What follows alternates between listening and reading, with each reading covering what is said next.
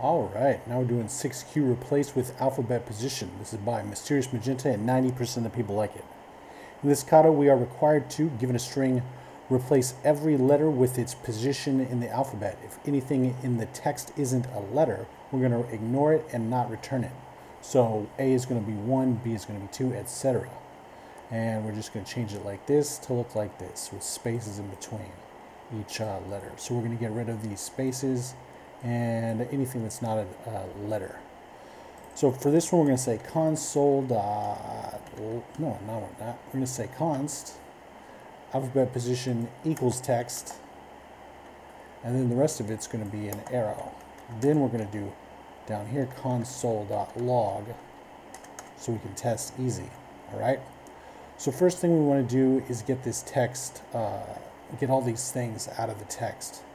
So we're going to say text dot replace, and for the regex we're going to put anything that's not A through Z, global, case ignore, and then we're going to replace it with nothing. All right, let's test this out. All right, good. Now we're going to change anything capital to lowercase, so we're going to say .2 lowercase. All right, let's test it out. Looking good. All right, now that we've got that done, we're going to we're going to map this thing. We're going to map the whole thing. But first we got to put this in an array. So we're going to put array around it, the brackets around it with a spread syntax. So we're going to say dot map, E for element, and we're going to say element dot char code at. All right, let's test that out. Now we've got that going on. Let's say minus 96 because little a starts at 97. So test that out.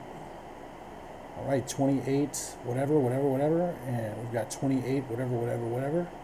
So we're just going to join this by the spaces because that's what it wants to see. So join by the spaces. All right, let's bring some of this stuff down. I guess join right down here by map. Test it out. Looks good. Get rid of this thing right here. Get rid of this thing right here. Test it out again. Attempt it. And submit it. All right.